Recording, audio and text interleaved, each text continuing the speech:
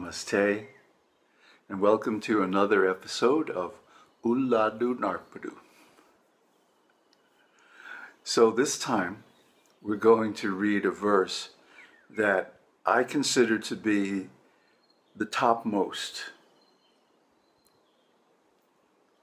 See thus, the dyads, such as the duality of subject and object, and the triads, such as the triple of seer, sight, and seen, which are unreal appearances like the blueness of the sky, exist by always clinging to the one, the ego or mind, the thought, I am the body. If one looks within the mind for that one, by inquiring, who am I? The dyads and triads will slip off. Since their base, the ego, will be found to be non-existent, they will disappear. Only those who have thus seen the non-existence of the ego and its products, the dyads and triads, are those who have seen the truth, the real self, which is the source and absolute base upon which the unreal ego seems to exist. After seeing thus, they will not be perturbed by the unreal appearances of the dyads and triads, because in their outlook, those dyads and triads will be non-existent. So, a lot of people read non-dual philosophy, and because they don't want to accept the consequences, they make some compromise misunderstanding. But if one is willing to go all the way, then one reaches the top of the mountain. What is that? Well, let's go back to the beginning. Dyads and triads. We have talked in these series, going back 5 years or more, about the duality, the sets of complementaries, up and down, in and out, good, bad, right, wrong, black, white, etc. And the triads, or triples, which are necessary for real being. The dyads are only abstract. The triads are actual descriptions of something that exists. But of course, all of them are simply abstractions, simply words, symbols. And those are arbitrary. We create them. They're not real. And this is the mind. This is thought. So when we see this, we have to ask ourselves, well then, who am I? Or what am I? Or where does this thought, I, come from? See, like I said, this is the top of the mountain. In the beginning, climbing the mountain, you can walk on 2 feet. That's the dyads. Then, as you get higher up, you need a walking stick. That's the triads. But eventually, as you near the summit, and it gets steeper and steeper, you have to crawl on all fours, and you finally get to the top, and you can sit. No more need for dyad, triad, or whatever. Just the one. Now, what is this one? Let's look at that. The one is basically also a thought. The ego, the I, what we think of as the self. It's not really the self, because it also depends on something else. What is that?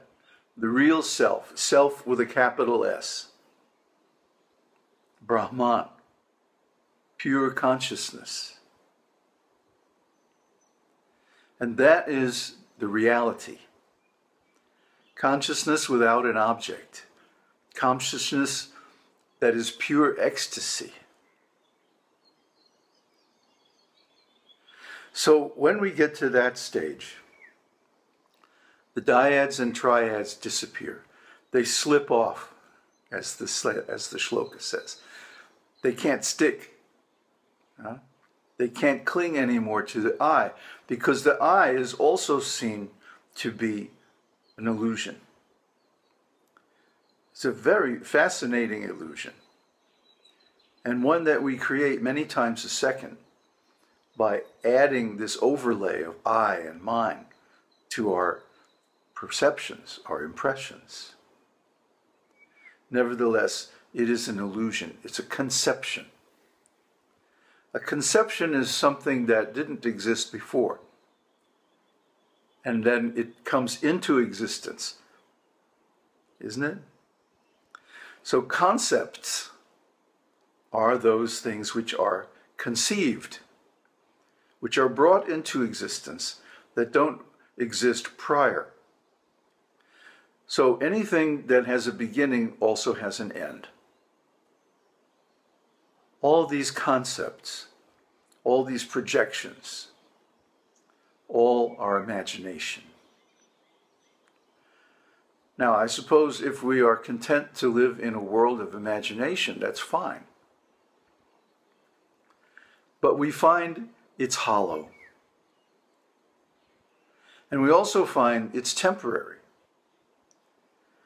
The ego, the mind, the thoughts, the dyads and triads, all these constructions based on the concept of I, are all temporary and unsatisfactory. And they're actually not self. This the Buddha taught.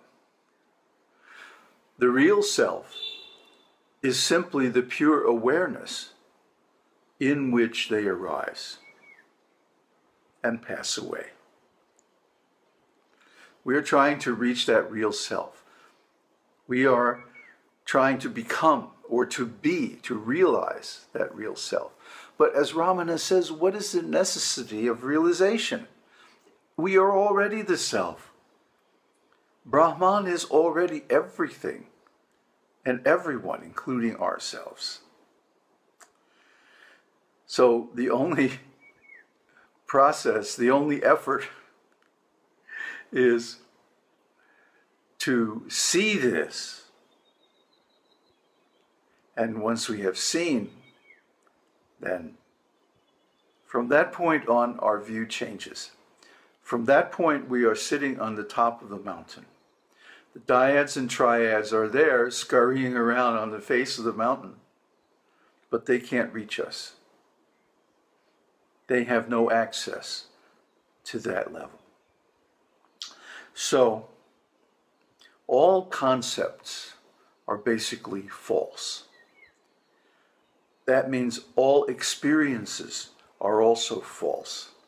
And that means all the objects which are experienced are false. The whole world is simply Maya. Everything we experience. So this philosophy is actually very simple. I'm making so many videos and talking so much, but it's actually a very, very simple, basic philosophy. And Shankaracharya expressed the whole thing in 3 lines. Brahma Satyam. Brahman is truth. Brahman is ever existent. Brahman is pure consciousness, pure being. Sat Chit Ananda. Being, consciousness, bliss. And the second line, Jagan Mithya. The whole world is an illusion. Everything you can experience is false. Only the experiencer is real. And finally, Jivo Brahmaivana-paraha,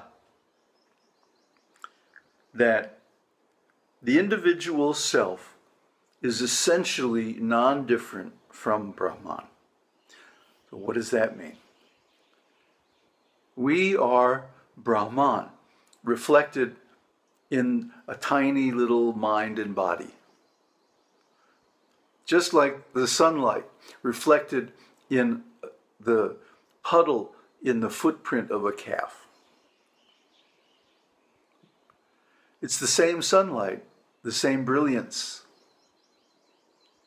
Even the same image is there of the sun. But because it's reflection, it's not real. Only the source is real. Only the sun is real. So let's turn this all around and now look from the point of view of Brahman. From the point of view of Brahman, all is illusion, including the reflections. Actually, there is nothing but Brahman. So this is the very simple philosophy. 3 lines. And once we put this philosophy into practice, we find we're full of bliss. Sat, Chit, Ananda, because Brahman is bliss. So this is the top of the mountain. It doesn't get any better than this. But, as I said, there are consequences. It means we have to give up the whole game of ego and mind and thoughts and fancy words and symbols, concepts, ideas, philosophies, blah, blah, blah, blah, blah. Yes, this simple philosophy does have deep consequences. And those consequences can be explained elaborately, and they are. Read the Upanishads. There are plenty of free files on the internet of the different Upanishads, especially the Mundak Upanishad and the Manduk Upanishad. Isha Upanishad is also good, but it's a little harder to understand. They describe this philosophy very, very simply, but a little more elaborately than we do here. That once you realize yourself, you are, for all practical purposes, identical with Brahman. Now, don't mistake this to be that I am God. That's totally wrong. Totally wrong. Because in realizing Brahman, the ego is lost. There is no I to be God. On that level, there is no individual self. So don't deceive yourselves like many do. Only they just want to justify their entitlement. I can do anything, I can say anything, I can have or be anything I want. No, that's childish.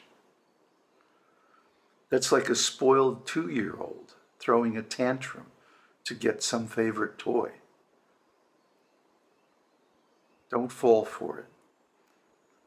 A lot of people take psychedelics and then they delude themselves into thinking that they have become enlightened or that they have become God or something like this.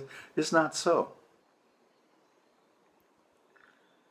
When one actually realizes the Supreme, all desires evaporate. He is not willful. He doesn't start anything. He basically does nothing and allows life to come to him, sitting on the top of the mountain. Om Tat Sat. Om Harihi Om.